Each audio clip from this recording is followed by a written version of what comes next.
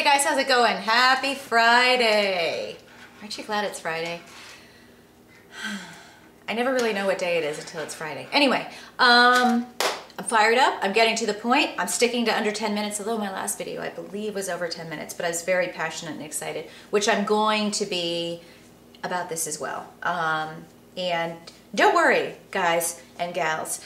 I know some of these videos are very specifically talking about this getting hormonal balance, and it's addressing hormonal imbalance. But I will be getting back, and we'll be doing a lot of different kinds of videos with, when I go out to Phoenix, I'll be doing workout videos with Whitney, and we'll be taking this on location and doing just a lot of stuff, breaking out of the mold. So trust me, it'll get more exciting. Maybe when I have plastic surgery and my facelift for my 46th birthday, you guys can all watch that. I'm just kidding, I don't have it scheduled, but I'm not lying. I'm getting ready to just... We were going over this, with the lady that does my hair, and I'm like, how do people do facelifts and not look... That's the problem, is see, if you start to do this, then you look like this. If you do this, you look like... Okay, I'm getting off track again. So, here's the deal. Did I mention it's my birthday on April 2nd, that I'm 46? I do have an Amazon.com wish list, and you can ship things directly to me, and I will not object and go, oh, you shouldn't have. I'll say, oh, is that all you did? I'm just kidding. I wouldn't say that unless you sent me something really lame. But anyway, I talked about in the last two videos that I've talked about, it's again been on this topic, but mostly kind of speaking to so many of you, and this gets me so fired up that so many of you guys and girls are writing to me saying that you know somebody that has hormonal imbalance, that's been seeing a doctor for so long, that hasn't gotten any answers, or you've been like me. You're pushing really hard, you're being really strict in your fitness and your health, and you're kind of just stuck, and you feel like, is something wrong with me? I don't understand. Everybody else does it, and they lose weight, or they gain muscle, or they're getting really ripped, and I'm just like, immobile. So it gets me excited to know that so many of you already at this early phase, when I'm just starting to talk about this, we haven't even started the Fitfluential series on fitfluential.com. We haven't even done the Twitter chats with the doctors and the specialists that we're going to do. So it gets me excited that this many people are tuning in, and that there's this many people we can help. And I know we've just scratched the surface. Because I've said this in my last several videos, I want all of you that are dealing with this to have the feeling that I have now, to go, oh my gosh, I'm so excited. I'm excited from a fitness perspective. I'm excited from just feeling better, from a sleep perspective, from just kind of getting back to feeling like myself again, that there's an answer. I don't have to feel like a freak. I don't have to go to a party in the middle of winter and wear a tank top and be like, have everybody go, it's winter, why are you wearing a tank top? Oh, because I'm hormonal and I'm hot all the time. And people go, okay. Anyway, back on target, 3 minutes in. Here's what I want to talk about on this video, okay? Ladies, a lot of you are writing me, a lot of guys, you're writing to me and saying, well, my wife this, or my girlfriend this, or blah, blah, blah, blah, blah. And here's the thing. I was explaining this to a guy friend of mine. Who was I talking to about this? Of course I forget. That's another symptom.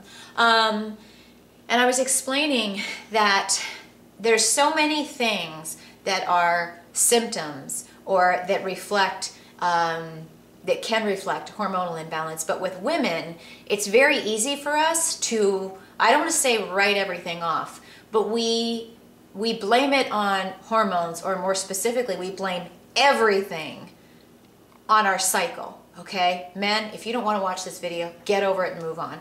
Okay, you had a mom and she had a cycle, so that's why you're here. But think about this, ladies, okay? We write off things that are happening to us, physical symptoms, because we always go, it's like, think about it. If you're really hungry, oh, I'm insanely hungry, I'm having all these cravings. Well, hold on, my cycle's coming up in 10 days, so it must be why. Or I've heard women go, oh, I'm ovulating, so that's why I'm hormonal, I'm weepy, I'm tired, I'm cranky, I'm irritable. That's why I'm bloated. If you're bloated, you don't go, do I have food allergies? Most people go, oh, it must be that it's close to my period. Oh, I must have just gotten my period. Oh, I must be getting my period. And oh, I'm getting it in 28 days. So I'm pre-menstrual. I'm pre-crampy. Why am I crampy? crampy? Why am I having headaches all the time? Why am I irritable? Why do I have this? And you blame everything on your cycle, even though it could be that, oh, well, I'm just 3 days after my last cycle, so it must be that I just had it. That's why I have these headaches. Or that must be why I'm not this hungry. That must be why my stomach hurts. That must be, and right, ladies, am I right? You blame everything on that. And furthermore, it's not just that you blame it on that. Then, because you blame it on that, you think, it can't be something I go to see the doctor on. It can't be that there's something wrong with me. This is just the lot I have because I'm a woman. You know, I just have to learn to suck it up and deal with it. Skin problems must be that I must be breaking out because it's almost my period. Or I'm crabby, I'm very irritable, I'm upset, I'm tired, I'm exhausted. Oh, it must be that, you know, my periods are just getting worse. You start to blame everything, irregardless. I don't even think that's a word, right? It's just regardless, sorry. Regardless of what time of the month it is, when your last cycle was, you will always blame it on that. I'm dehydrated. Oh, wait. Well, it's the middle of the month. It was 2 weeks since my last and 2 weeks till my next. Aren't you ovulating? Oh, it's because I'm ovulating. That's why. Okay, so women, you can't start thinking about all the things that you've written off because you blame it on your cycle. And think about the fact that you're kind of blaming things on your cycle, which is like, it ends up being essentially always, because it can always be 2 weeks before, 2 weeks after, a week before, a week since, 3 days before, 3 days after. So God did not design us to be feeling crappy our whole life and to always go, oh, that's why. You know, that's one of the things I'm realizing is like, I started taking the birth control pill when I was 19, and I certainly have experienced side effects, but I never attributed it to that. But furthermore, you know, later in life when I started to get, I guess it was around my divorce, so that's when all of this crazy change started to happen with the hormonal imbalance. But I, you know, kept just attributing it to, oh, well, I guess this is the way my body is now. And I was falling into that trap of thinking, it must just be me. This is what happens to me. You know, it's not just what happens to you. And that's like the big thing I want to get across to so many of you guys is just, or guys and girls. On one hand, I don't want to tell everybody, you know, become this crazy hypochondriac and assume that you're always sick, that there's something crazy happening. Because we've all met people like that, right? That it's like, you know, their tooth hurts and all of a sudden, you know, they think they're dying. That is not at all what I'm trying to encourage. However, women especially, you know, I think men can sometimes tend to avoid going to the doctor, you know, because they want to be macho and whatever. And if you're like people I know, they're scared of needles and pills, so they just don't go to the doctor. But women, I think that we write off a lot of stuff. But on the other hand, we know when something's wrong with us. We know when there's something that's not functioning correctly. And when I started going to the doctor for the skin condition that was one of my first symptoms, and when I was saying like, my body temperature's changed, my deodorant that I've used my whole life is suddenly not working, I can't sleep, I would say to every single one of these doctors, there's something wrong with me. There's something bigger, that this isn't, you know, these aren't pimples that I'm getting, these rock hard bumps that hurt. You know, the fact that I can never sleep is not, you know, just oh, you're just going through a divorce, it's no big deal. Well, guess what? My divorce was in 2007 and it's still happening. It's, you know, that's long gone. That ship has sailed. Thank God for that. Here's the thing. You've got to trust your gut. You've got to stop diminishing that certain side effects are, oh, it's just that time of the month. You know, if you and your gut know that there's something really jacked like I did, don't wait 3 or 4 years like I did and be scared of what you're going to find out and be scared that there's no answer.